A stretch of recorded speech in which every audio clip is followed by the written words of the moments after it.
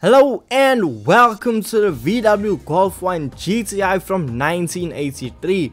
So one of the most iconic hot hatches to ever be produced and is still well sought after today. So the VW Golf 1 GTI, one of my favorite cars in real life, is actually receiving a very special feature, and that is an engine swap in Gran Turismo 7. And we can actually get the engine from the Audi Quattro Pikes peak. Yes, the full-on Group B rally monster.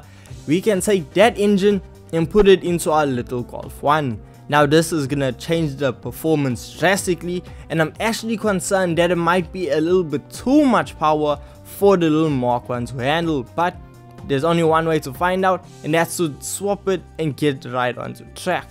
Now to engine swap the Mark 1 Golf, well, we need to head on over to GT Auto. And once we're there, we're going to head on over into car maintenance and service, and we're going to see that the engine swap is actually priced at 1.25 million credits. It is quite a hefty price to get this engine swap. And well, when it comes to the actual performance, right away you can see there's a night and day difference when it comes to performance, because the standard engine produces 588 brake horsepower.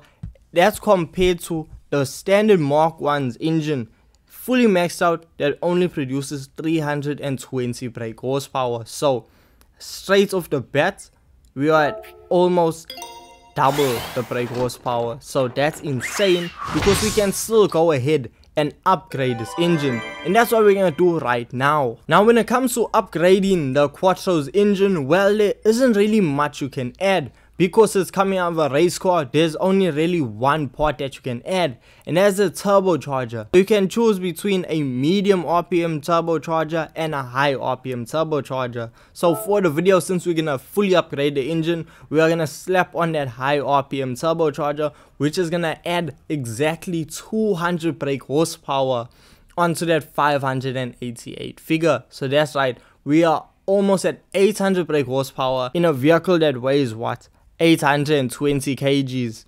That is absolutely insane. So this is almost a 1-to-1 power to weight ratio, and I just don't think, before I even get behind the wheel of it, I just don't think that this Mark 1 is going to be able to handle it.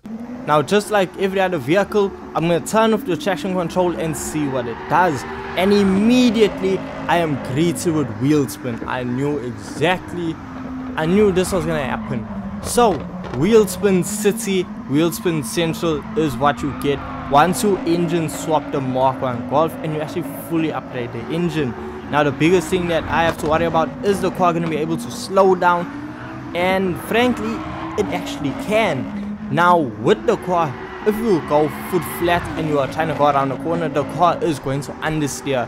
But this is just a front wheel drive thing, but it doesn't help that it has the front wheels refusing to gain traction.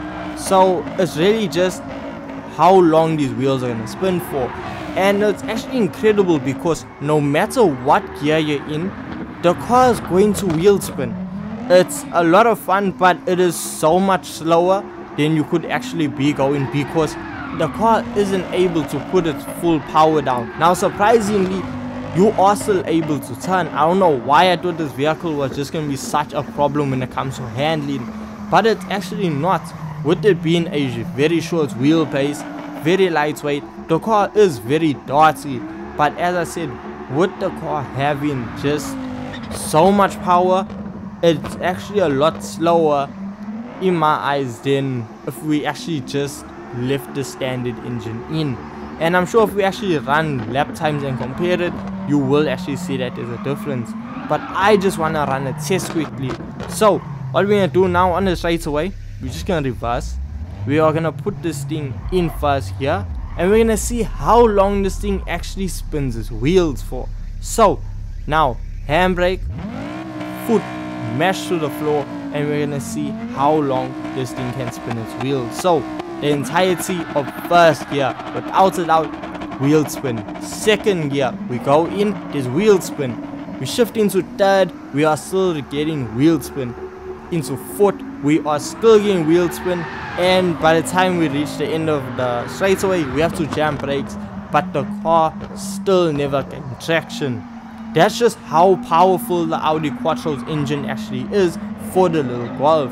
So what I'm actually thinking of, maybe we can still make the Golf a lot faster than it was with its standard engine being fully upgraded, but by actually detuning. If you don't want to detune the vehicle, you can however turn on the traction control. Even if you set it over to level 2, well, that's ample enough of grip, because the traction control system is actually gonna kill the power going to the front wheels.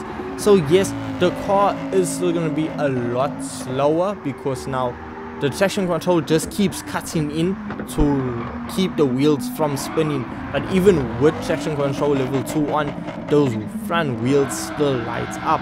There's a limit with the Golf that you have to reach in order to just get all of the potential out of it. And I feel with some detuning we might actually hit that limit, or just find the absolute sweet spot between absolute chaos and the vehicle actually just being underpowered. So with that being said, let's not waste any more time and let's just jump straight into tuning the vehicle.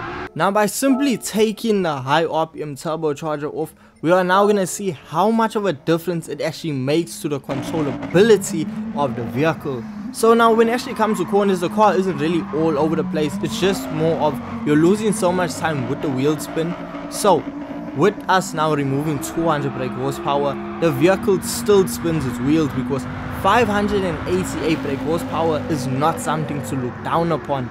The car is still insanely fast, and it actually almost gives the same performance, because we aren't actually spinning our wheels as much as with the 788. So yes, it does actually make a difference, especially if you're gonna use this vehicle with no traction control on, which I know most of you actually race with no traction on. So it's important to note that instead of fighting a vehicle, and I know, don't even come at me in the comment section talking about, oh, you need to tune your diff, you need to do this. The vehicle, you can tune your diff all you want, the vehicle is still gonna break traction. That's how powerful the engine is. It's just way too powerful for the little Golf to actually handle. So the front wheels are gonna spin regardless, which is, it's a double-edged sword, because okay, you are going slowly, but hearing that 20 valve turbo screaming, it's just, it's such a good sound. So that's why if I run the vehicle with traction control on, with having the turbocharger and having without the turbocharger, the vehicle is actually faster without the turbocharger. I was actually about a second and a half faster without the turbocharger than with the high RPM turbocharger. So it does make a difference. How big of a difference it's gonna make for you, I don't know. So if you are gonna try it out, let me know your experience with the Golf. Am I just over exaggerating, or does it just feel like even with the grippiest tires in the game, the Golf simply cannot handle it? So with those being said, thank you so much for watching. I am going to be trying to make a money method for this little Golf, so if you're interested in that, well, hit that subscribe button, and I'll see you guys in the next one. Thank you so much for watching, thank you so much for your time, and I'll see you in the next one. Peace.